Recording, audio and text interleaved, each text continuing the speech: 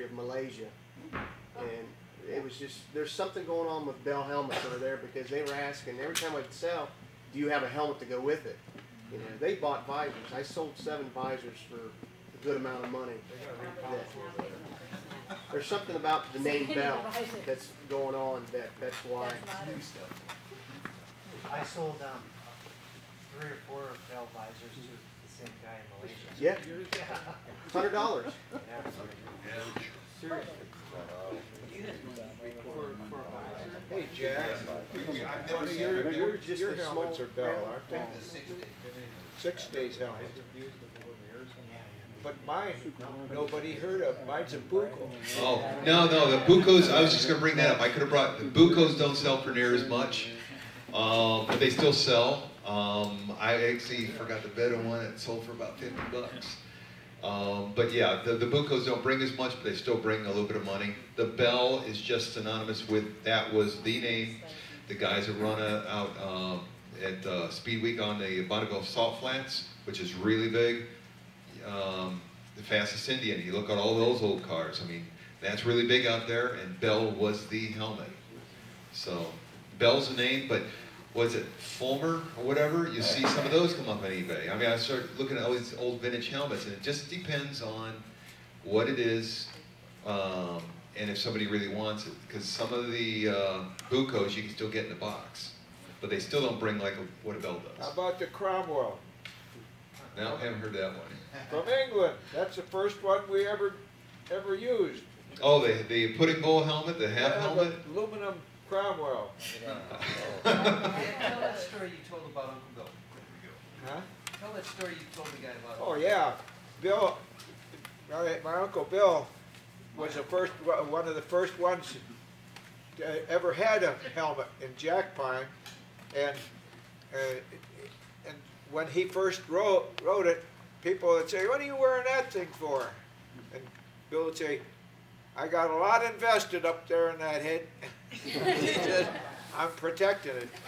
So Bill was one of the first that ever, and those were Cromwells that we rode in the Jack Pine. To tie that in, we just did an interview for a man doing a film on the corduroy, and the subject of Uncle Bill had come up and so on, and we were talking about all of these, not inventions, but these things that the parents were doing that were a little unusual. And Uncle Bill was down here going to Ohio State at the time, and when he rode to Jack Pine the first time, he figured he had enough time and investment in his education down here that he should wear a helmet.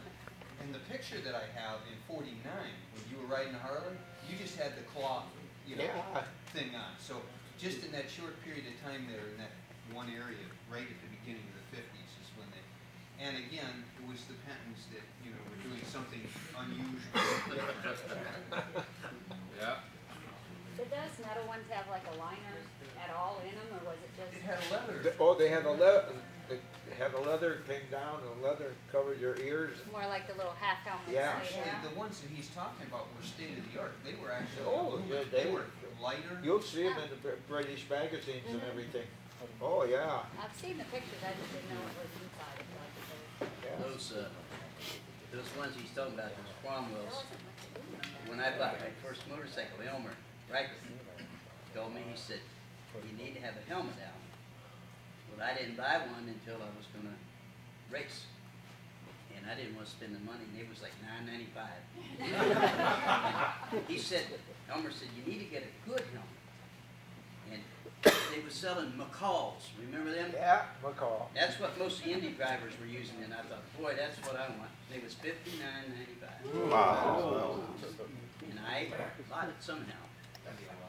I've had about 3 really good Bells, and I've got 2 or 3 HJCs.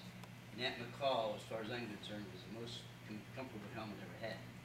But when I moved from Stang Road to Griswold, I wasn't racing right then, and Brown Warner came over there late in the fall, and he said, "Having a race at George's." He said, "I want you to ride my BSA."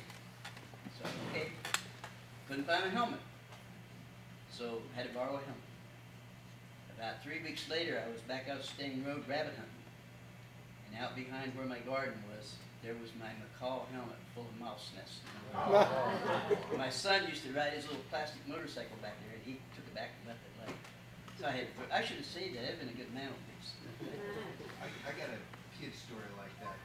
When he was done with the helmet, he put it on the shelf, and Uncle Elm Reichert was a really great painter, hand painter.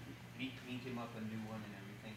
I asked him if I could have one of his helmets, and I couldn't have been 3 years old, maybe 4 or something, because I still had a tricycle. And I take that helmet, I ride my tricycle around in the parking lot there by the old shop down there.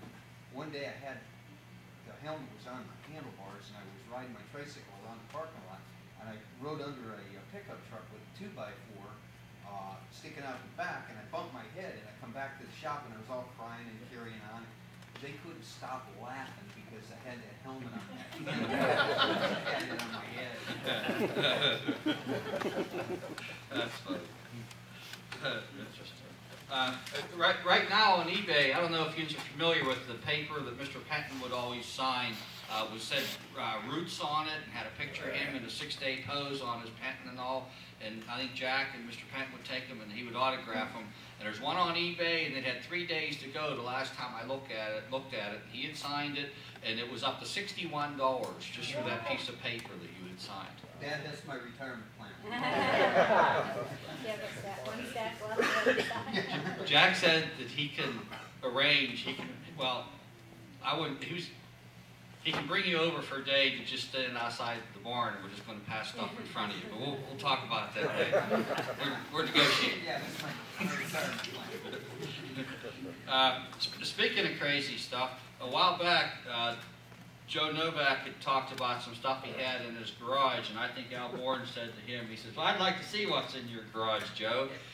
So that's all it takes with us. It's like, okay, Joe, bring your stuff in. And we started a new thing for the meetings. It's like, what's in your garage? And Joe's done it, and Al Bourne's done it, and Jeff Bohr, and Scott Brogan. And today we have, and Dane did his. And today we have Jack Penton. So Jack, we're anxious to see what's